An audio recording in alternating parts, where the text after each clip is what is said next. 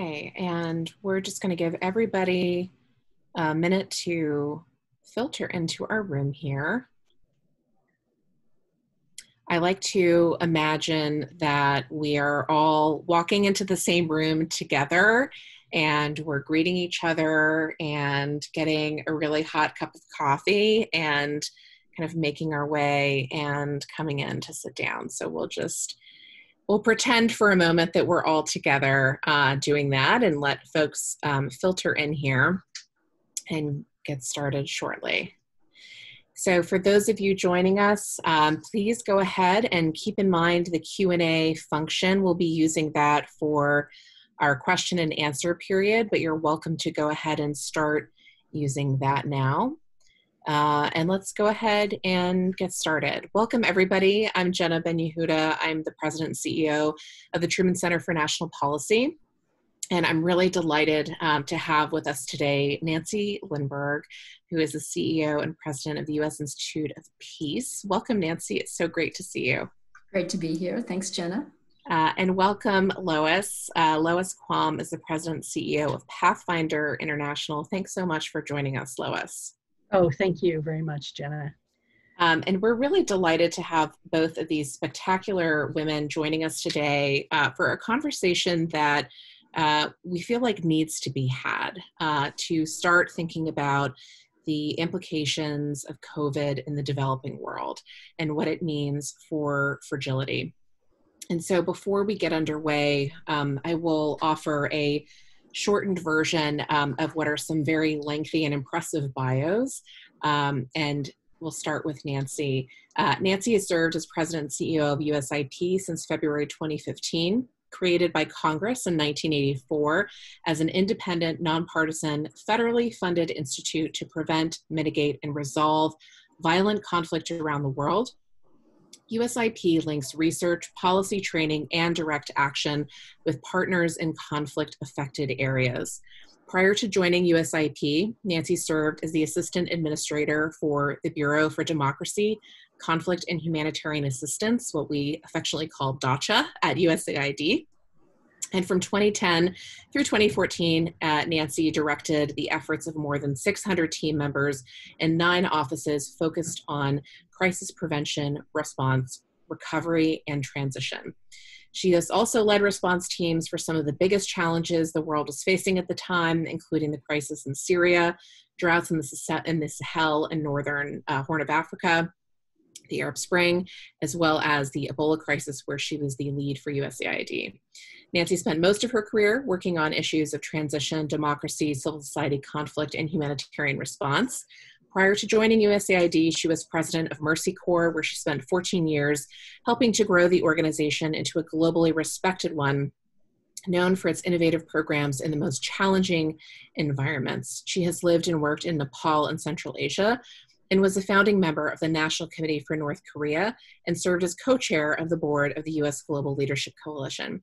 She holds degrees from Stanford and the Kennedy School at Harvard. And Lois both of these women are just incredible. And we could just have a conversation about all of the wonderful things that both of you have done in the places you've traveled, but maybe we'll get to some of that. Lois Quam has been named 3 times to Fortune's list of the most influential women leaders in business. Lois joined Pathfinder in 2017 as its CEO. Before Pathfinder, Lois served as Chief Operating Officer of the Nature Conservancy and as a senior advisor to Hillary Clinton's presidential campaign. She was selected by President Obama to head his signature global health initiative at the Department of State, which provided more than $8 billion annually to help solve major healthcare challenges facing millions of individuals across 80 countries. She reported directly to Secretary Clinton to advance a comprehensive strategy to increase U.S. global health diplomacy, created a $200 million public-private partnership, and introduced integrated systems approaches for global health programs. But prior to her work in public sector, Lois was the founder of and CEO of Ovations, which is a division of the Fortune 50 global corporation, United Health Group. She is a Rhodes Scholar and holds degrees from Oxford and Macalester College. And she is on faculty at Columbia University's Mailman School of Public Health in the Department of Public Health, and policy. She speaks English and Norwegian. Useful perhaps when you least expect it. Yes.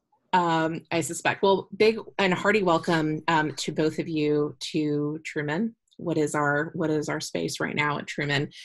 I really want to just jump right in, if we may. I really see this as a conversation amongst us, and then we'll open up at around 1:30 for a conversation with our members and other welcomed guests. Please do use the Q&A function. We will start queuing questions up in that fashion and really look forward to hearing from folks. We've got folks joining us from all over the world. And so I'm hoping, Nancy, if we could start with you to help us set the stage a little bit. When we talk about fragility in this context and thinking about the developing world, can you help define this space for us a little bit and share with us how you define fragility in the development context, what it means for governance, and then maybe because you were just so instrumental in the passage of the Fragility Act, tell us what kind of framework exists for us thinking about policy responses, and then maybe we can dig in and that'll help infuse how we think about these problems. Sure. Thanks, Jenna. And, you know, as you could tell from my history, you know, when you work in crisis and a lot of years on the humanitarian end of things, you get to a point of saying, well, how do we get ahead of these crises? How do we not keep having to respond with humanitarian or military actions? And that really led me personally to this whole concept of a more preventive approach by understanding what were the characteristics of these places that led to continued breakdown, conflict, you know, inability to withstand the shocks of natural disasters and conflicts that become violent. And what has emerged over the past decade is a remarkable consensus across a lot of different development experts that when you have governments that are not responsive to the needs of their people, when they are without the capacity to serve the needs of their people, and often characterized by highly marginalized parts of their community, a lot of social fragmentation, that's how you know that there's a higher likelihood that they will not be able to manage external shocks more effectively. And so remarkably, over the last year, this growing consensus has emerged into new policies within the United States government, within the World Bank, DFID, IMF is really grappling with this, because we know that despite extraordinary gains globally, that the fragile states where 1.8 billion people live continue to be that common denominator of extreme poverty, of violent extremism, of the most vulnerable to natural disasters and pandemics, most vulnerable to the predations of external factors. So they more likely experience internal conflict as violent. So it's really understanding how do we better address that so that all of our development investments in health and agriculture and education can be sustained and not overturned by conflict and natural disasters. Thanks so much for setting the stage for us here. And Lois, as we think about this absorptive capacity for shock and concepts of resilience, as we start this conversation, can you paint for us a bit of a picture of global health capacity and what that looks like on the health side in particular? Yes, Jenna, building off of Nancy's remarks, when we think about global health capacity, what the United States does in terms of building global health capacity around the world not only benefits those people who are living in fragile states, it is also one of the single most important ways to save American lives and the American ways of life. It's as significant as an investment as anything we do in the military or at the Pentagon. Global health capacity development and investment, having excellent global health systems, is a national security issue. And the pandemic we knew that, but the pandemic has demonstrated that. As the UN report that was so timely came out last fall, co-chaired by former Norwegian Prime Minister Gro Harlem Brundtland, noted that a new disease can get around the world now in 36 hours because of travel and supply chains. So what the pandemic has showed us is that we are dependent on each other. We know what tools need to be developed in global health capacity development. It isn't one of these settings where we don't know what to do, but we need to do it. And the US should take the leadership in doing that in collaboration with other global bodies like the WHO. And so as we think about kind of what that architecture looks like, I mean, WHO certainly has faced a tremendous amount of criticism, not just from this crisis, but can you help us understand who some of these major actors are? And as we think, Nancy, I know back to your experience on working Ebola, in terms of a global response, are we enough down the path where we can start thinking about how this compares to an Ebola? Is that a fair comparison of how the international community has or has not engaged? And maybe, like, where is the World Health Organization in this? Were they built for this moment? Well, I'm happy to start, and I know Lois will have views on this as well. But what's not comparable is the scale of the crisis. I mean, the Ebola effort of 2014 that I was involved with was really centered in those 3 West African nations, and the world mobilized in a significant way and in a collaborative way, and that kept it from becoming a more global pandemic. And if you recall back to 2014 when the first case reached the shores of the United States and people went into utter panic, there was an extraordinarily significant response. If you recall, our US military was mobilized, and the US, France, and China each took the lead in each one of those 3 countries, but assisted by countries all around the world. WHO, and Lois knows much more about WHO than I do, at the time, it was underpowered in terms of its ability to mount an emergency response. There was a new UN structure crafted specifically to address Ebola called UNMIR. But what it underscored, I think, is that we could use additional international structures and increased capacity to enable the kind of coordination that is so vital for these kinds of responses. And as a result, there was a lot more investment and focus on re-energizing the emergency unit of WHO. But, like all of these international organizations, there are almost always things that can be improved and can be made better. And there needs, absolutely, in a time of these global challenges, we need the international systems that allow the kind of global cooperation that's essential, whether it's a pandemic or what we're seeing on the climate front, without which individual efforts won't add up to the same impact that we require. So this role of a convener, I mean, we don't have that. It doesn't feel that way.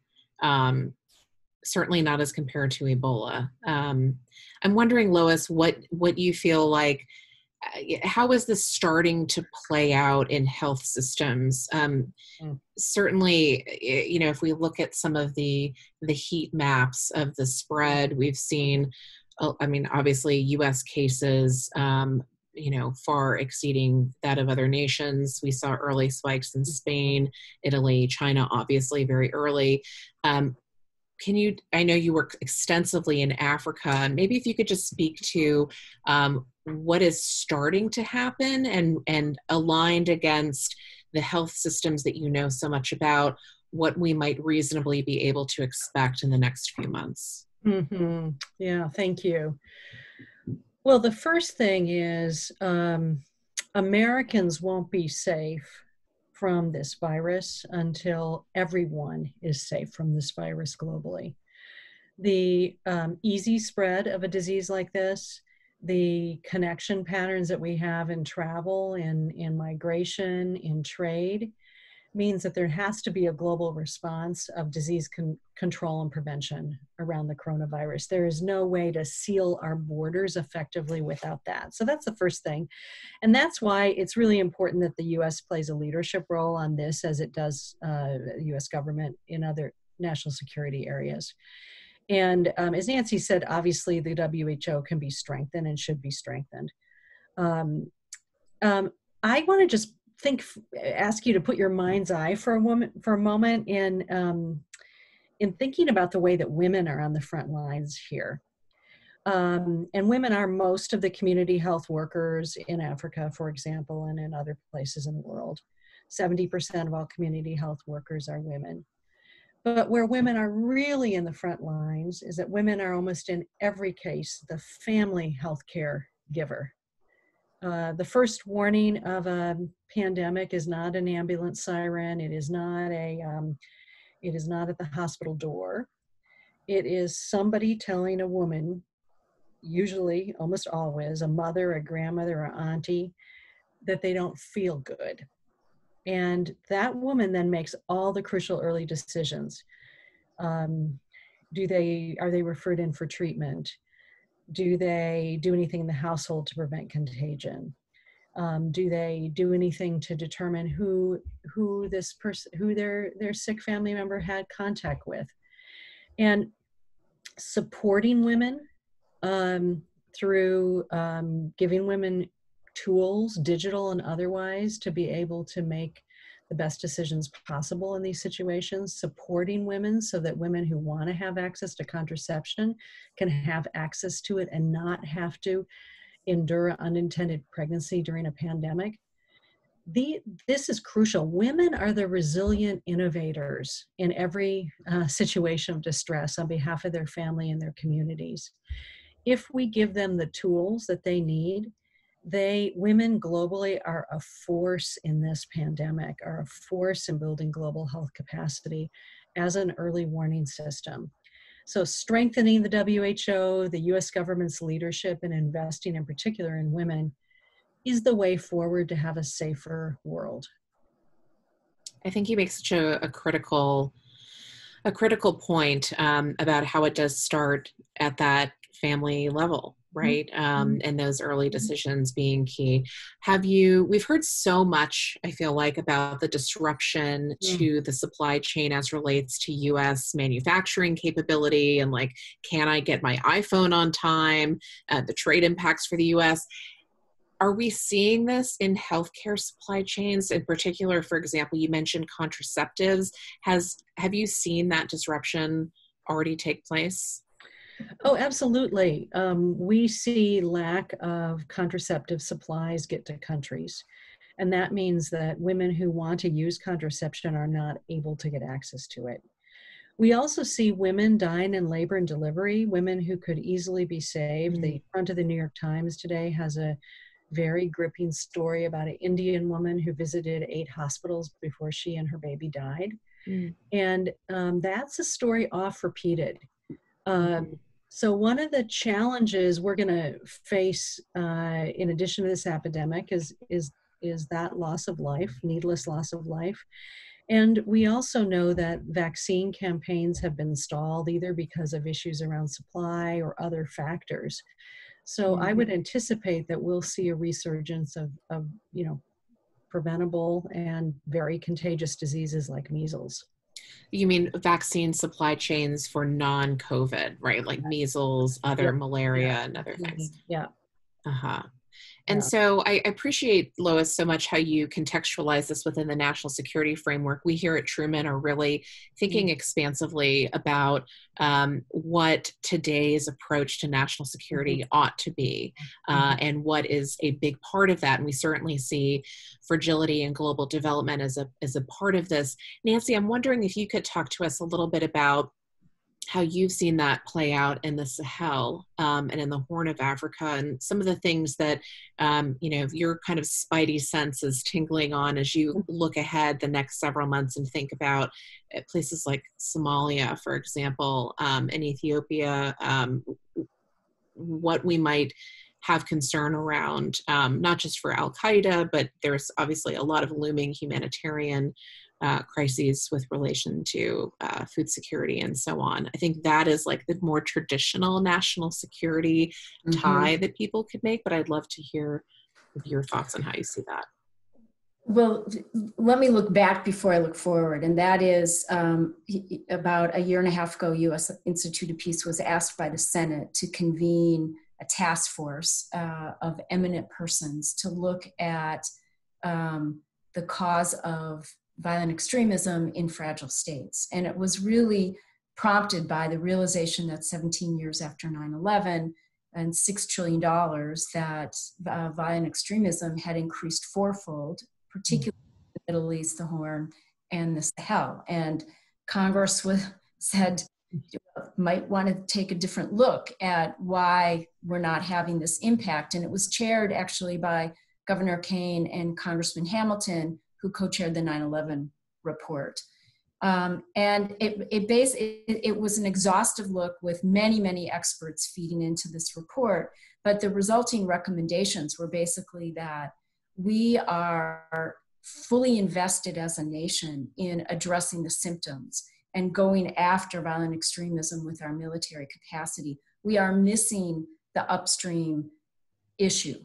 And going back to how I described fragile states, those characteristics enable an environment that is more conducive for recruitment when you have that also with the presence of violent ideologies. And it's very similar to the kind of prevention for fragility that relates to, vulnerability to pandemics and a whole host of shocks.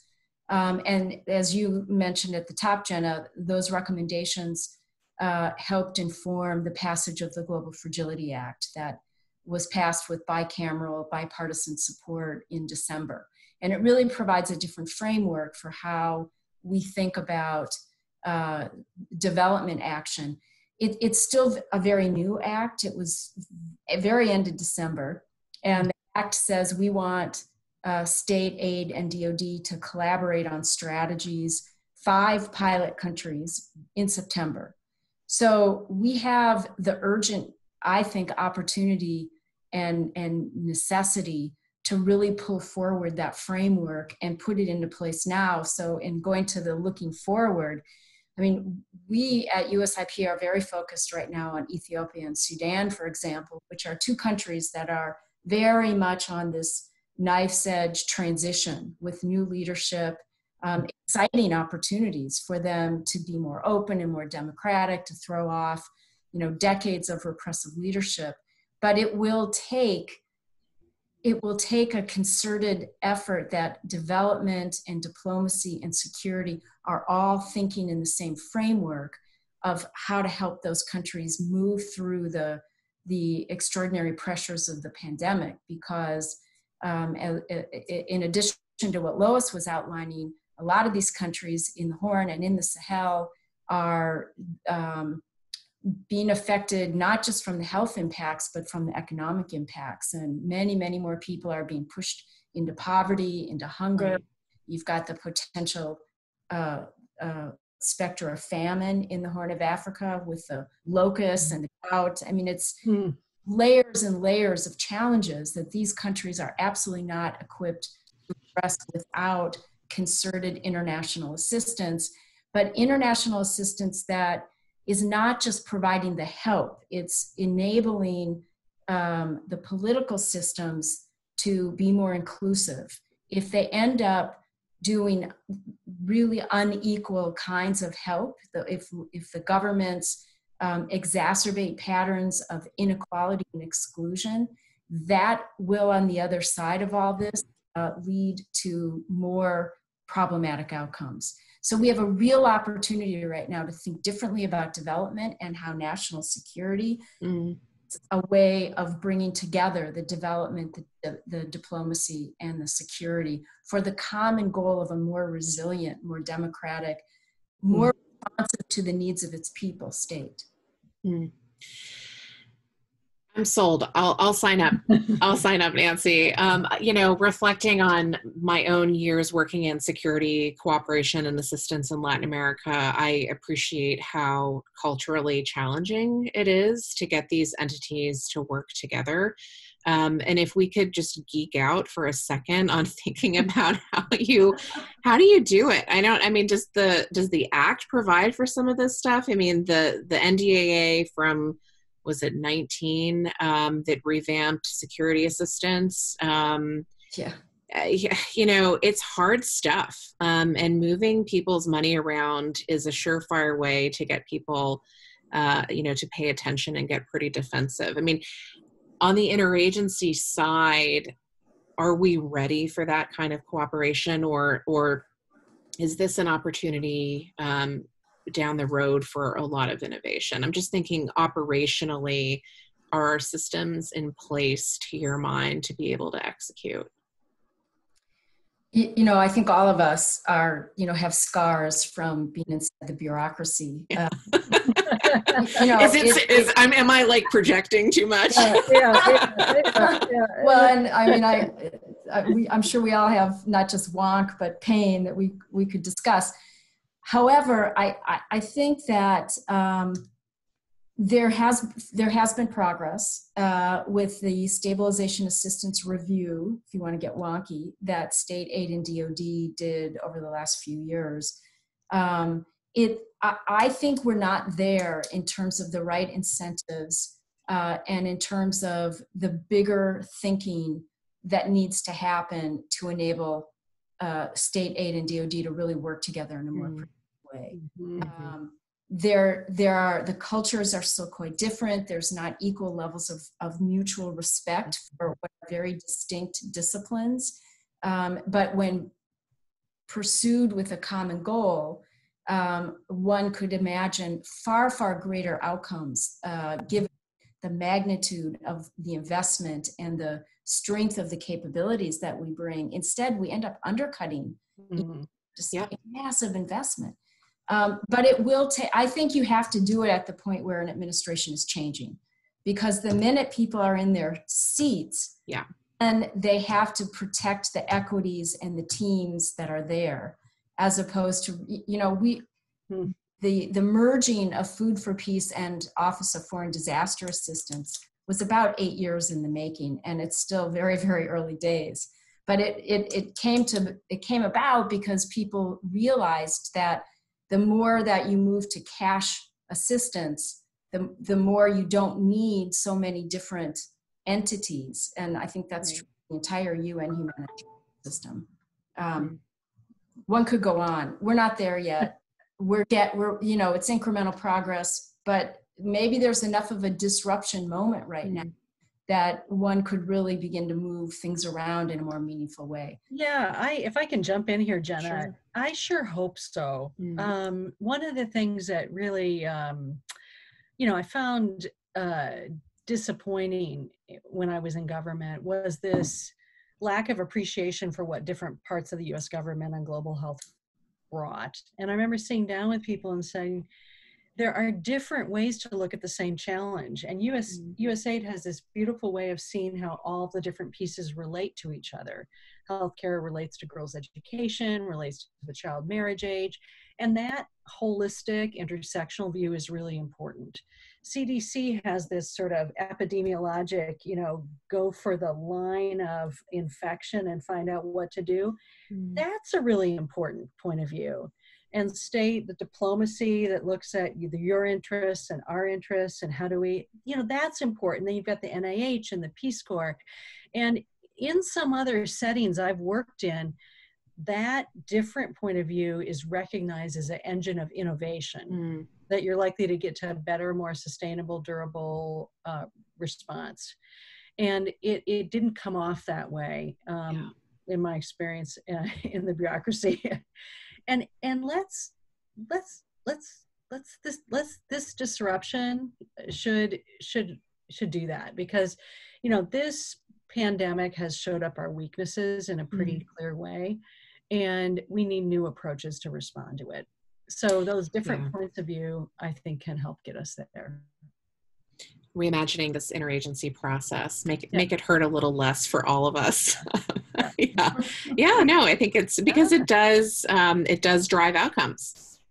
It does, and it's a huge distraction. No, I think it's an excellent point. So just a reminder for folks, we welcome you to provide questions using the Q&A function.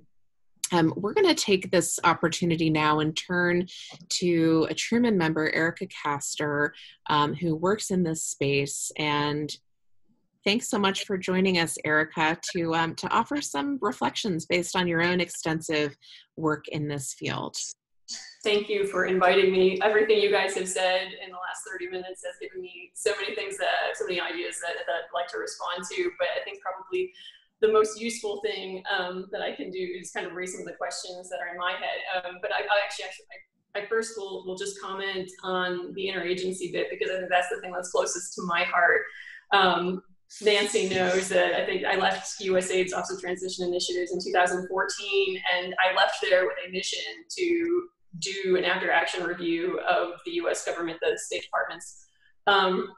Department led interagency response to the complex crisis in Libya during the revolution, which obviously is not a pandemic, but still the structures, looking at the structures and processes that are in place there or not in place there, and kind of the learning that has been done or needs to be done by people in different positions. And I think, unfortunately, I agree with Nancy that there's still, she put it very nicely, there's a lot to do, I think, in terms of improving interagency coordination in response to complex crises and probably beyond that. I did a project 2016-17 looking at positive lessons learned from interagency coordination at the U.S. Institute of Peace. And what we came out with were a lot of one-off innovations that have been made in response to different types of crises. Some of them often, I should say, sometimes anyway, intersecting with the health sector, usually in a way of how can we work with the health sector to stabilize a kind of much bigger picture crisis. And you had people at the working level innovating over here, you had an ambassador innovating over there in different parts of the world. But what you haven't really seen is that the initiatives that they took repeated very frequently. And so we're still gathering lessons learned, but not reading them very frequently, looking back and reading them and taking stock. So to me, that is one of the kind of getting down to brass tacks, the difficulties that are going to face the U.S. government in terms of really activating the Fragility Act and activating the COVID response. Particularly, I would say, from my perspective, there is a lot of discussion and a lot of work that goes into improving coordination at the senior leadership level. But there is not as much effort or resources that go into improving working level coordination with, at least in government, maybe say like GS13 to GS15 folks who are sometimes just handed, a crisis, and maybe they just came off a relatively calm desk working on some other country, and this is totally being thrown into the deep end, and they haven't been shown how or who needs to be drawn into the process. And in terms of integrating, I think that COVID, and I imagine I was not involved in the Ebola response, but I imagine that that offered kind of a same opportunity and necessity to kind of integrate healthcare workers and public health officials into a broader picture of response than maybe is very common to people. I've worked on my 2006 to 2014. I was almost exclusively working in fragile countries and on political transitions and stabilization. I don't think I can count more than 5 times that I interacted with a public health official or a global health expert during that time. I did when it was serving purposes, I think, to forward stability in an area of interest.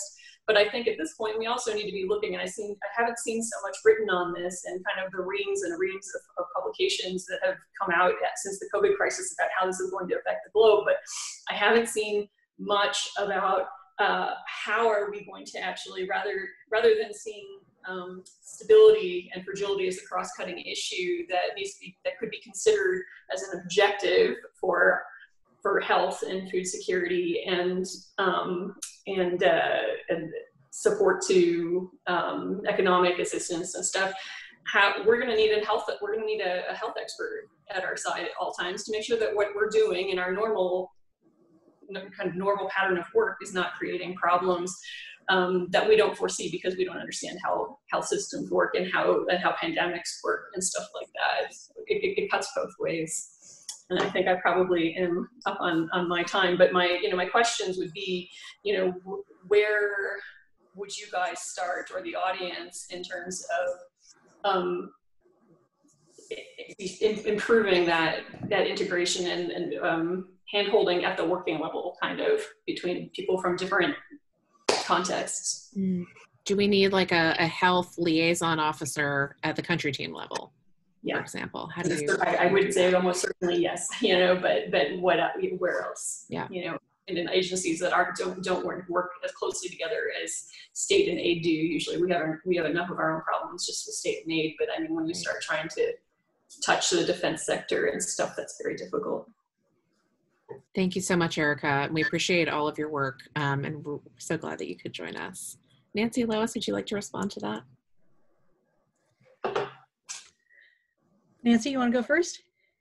Okay, well, Erica, it's great to see you. I will echo the fact that, decades into doing this kind of work, when Ebola hit, was the first time I had really come face to face with a lot of the health capacities within our government. I mean, that's truly a collision in some respects between those who worked crises and those who worked health issues.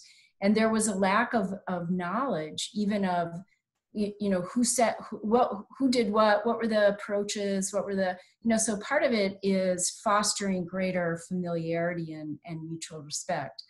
But, we have struggled forever on this is it coordination? Is it integration? How do you not overly politicize your development and humanitarian work? And where I have come down on all of that, very important conversation, is that it's really about alignment. And I think you touched on it, Eric. It's about having a shared consciousness of what is it that we're trying to accomplish. We often get tripped up because of the very different tempos and the different timelines, horizons for the actions that different parts of our government are undertaking. But what I'm hopeful with the Global Fragility Act is that by requiring these strategies to be jointly developed across the interagency, it will move, I won't say it'll solve, but it will move forward this understanding that when you have all of these characteristics of fragility, that you are more likely to have, violence and a reverse in your development gains. And so it's in everybody's interest to look at those core drivers of fragility.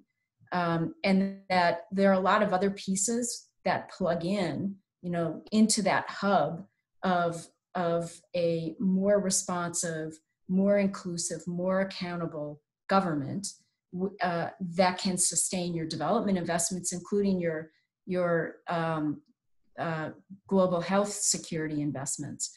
So that's on the horizon. We're coming up on September. I think all of us should be looking with great interest and asking for how are those strategies coming along. Let's look, let's see. And I know there are people across the interagency who are, as we all know, they're hugely experienced and dedicated professionals who want this stuff to work, and they get in these systems that kind of chew people up. But despite that, people do amazing work. Well, I want to echo what Erica, you shared, and Nancy, and I think the coronavirus is going to really change things in how we work. And I'll just touch on two areas. The first is around urgency. A easily spread respiratory disease creates a global health challenge that is immediately an American challenge. And it's not easy to deal with. Now, that's been there before. I remember when I worked at state talking to the Secretary of Health for the state of Virginia, and she said one of her really most difficult things was when an unvaccinated child with measles passed through Dulles Airport, and they had to try to do the contract tracing for everyone, but there's pretty high measles herd immunity in the US. Now we see that what happens when there's a contagious respiratory disease that there isn't. So I think that the domestic call for global health capacity development is going to be different than what we've faced in other areas. The second thing, and I really have learned this being at Pathfinder, is at Pathfinder, my colleagues are overwhelmingly from the countries where they work. They understand the history and culture and language of the communities that we work in because it's their history, culture, and language. So we didn't evacuate people when the pandemic occurred, and therefore we've been able to continue to provide services, integrating reproductive health services with the response to the pandemic. And I think that local leadership, the inability to sort of fly people in, there's a lot of positives to that. Yeah. Because I just really believe in the model that we have, and I've really seen it be so relevant and empowering. And so supporting local organizations, local leaders who are there and going to be there, I think is going to become much, much more the way of the future.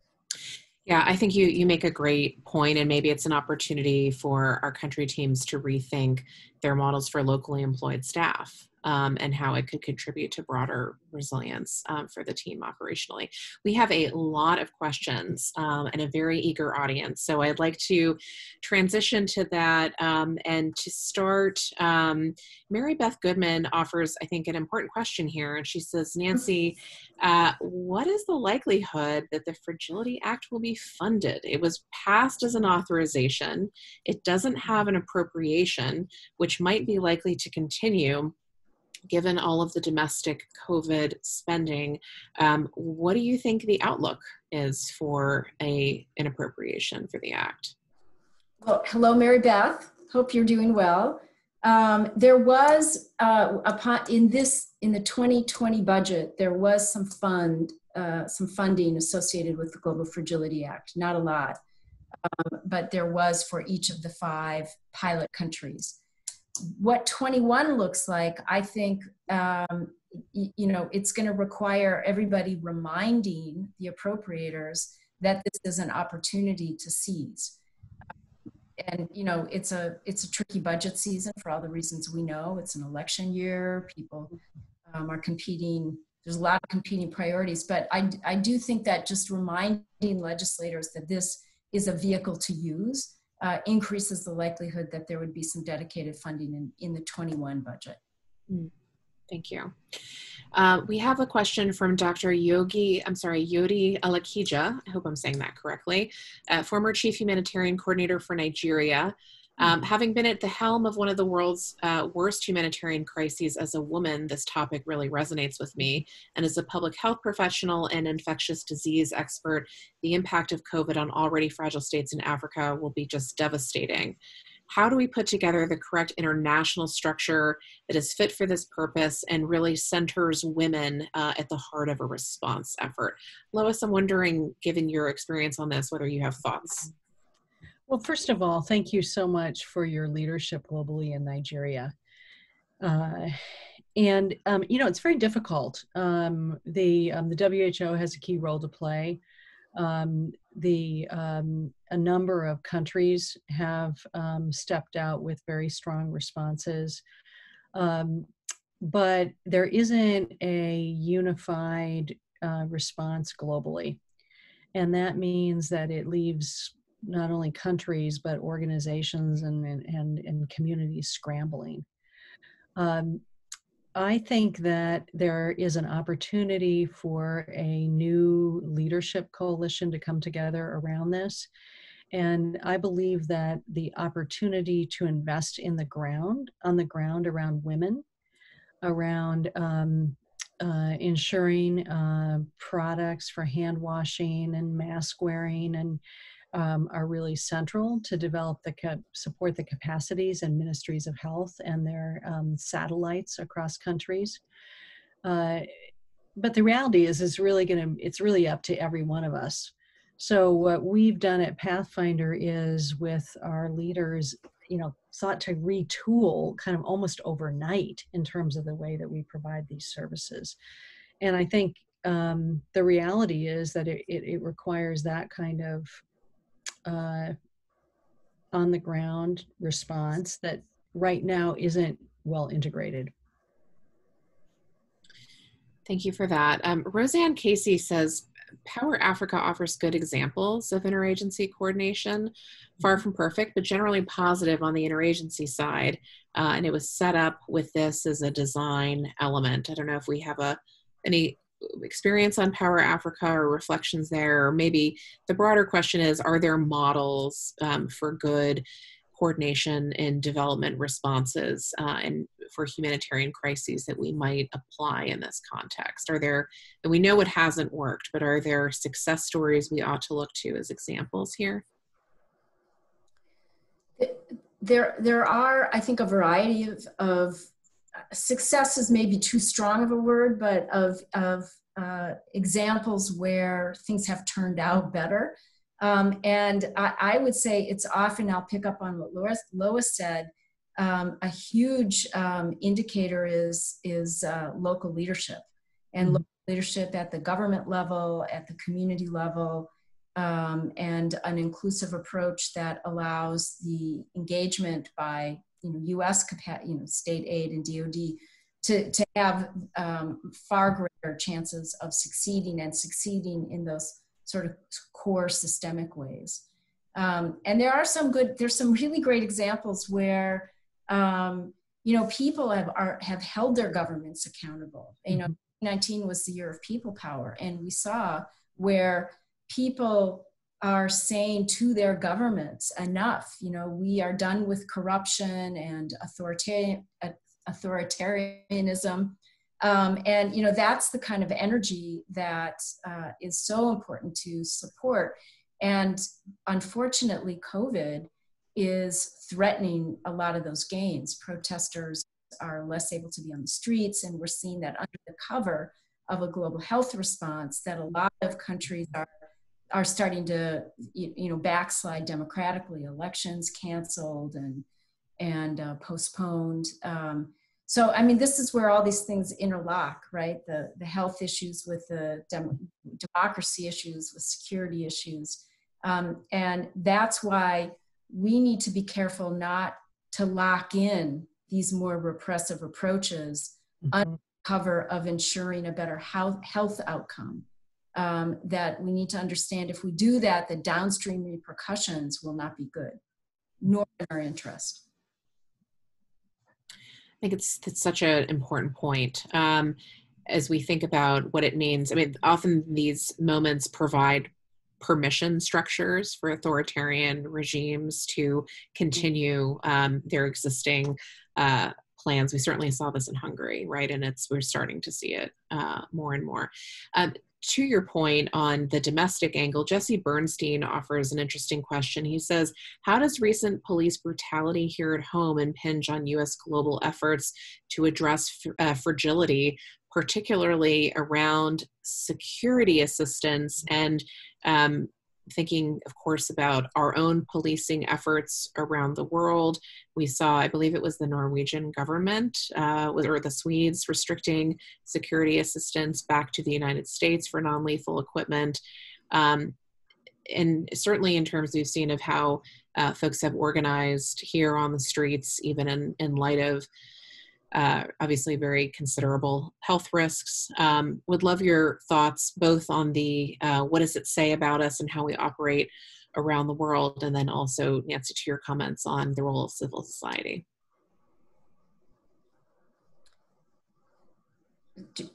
Well, I'm happy to start and pass it to you, Lois. I mean, these have been unbelievably sobering and humbling weeks for all of us in the United States as we, grapple with these deep, deep wells of racial injustice. And I think there is a lot of soul searching about how do we promote these core values that are so evidently not at play in our own system, that were baked in from 400 years of inequality. And there have been some wonderful pieces written about the importance of addressing it and confronting these inequities and really supporting the Black Lives Matter approach as, if we hope to pursue the kind of foreign policy that we have for these years, that there's an inextricable connection between the two, that we've got to be responsible for what's happening in our own homes as a foundational bedrock. I mean, not only is it obviously critical, we have to do it, but it does affect the ability to project what we've always said are the animating values of our foreign policy. Yeah, it's, this is really a moment for this country and for all of us who are Americans to see what we need to see and have the conversations that haven't occurred, and then to act. And I think if we don't do that, it's going to be very hard for us to play a leadership role in the world because we just won't have the credibility to do that. And one of my colleagues wrote to me this weekend about the protests in front of the U.S. Embassy in Nairobi. And it's very much this is a very much recognized globally, and it is something that we as individuals and as in each of our organizations just have to take and make this a transformative moment. I would just add to that there is a national conversation that's been started. And I think how we all react and what one does in this period, hopefully can serve as a model for other countries around the world as well, with very different circumstances. But even illuminate some positive ways to address this kind of deep injustice. Mm-hmm. Mm-hmm. Absolutely. Well, let's see here. Shellberg, a friendly name that we know here, offers, even with established infrastructure and organization, refugees and IDPs are particularly vulnerable. So how can we effectively assist informal populations, particularly around economic recovery in urban slums? He's thinking, for example, of the Kibera slums in Nairobi. What does recovery look like? Especially, I think Shell makes this important point about this, the informal economic sector, which is the driver in so many of these places. It's a huge challenge. I think we've found in other situations like the response around HIV that it's a huge challenge, and many people suffer because they lose their livelihood and systems aren't in place. And it's also really necessary to have early warning systems in place to understand when an epidemic is occurring and to be able to get help and move in early. And I think that's where investing in women who in those communities are resilient innovators, they are scrambling to do the best for their family. They are giving birth in whatever the circumstances are around them.